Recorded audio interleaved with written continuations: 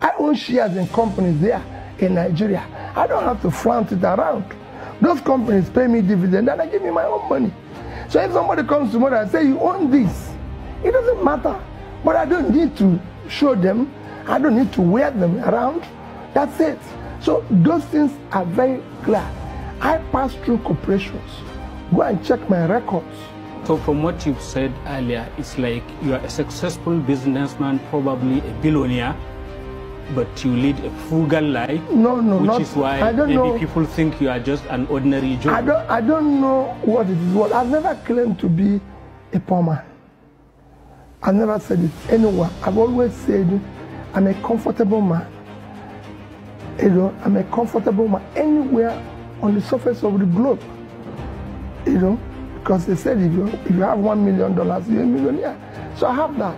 So I'm a millionaire anywhere in the world.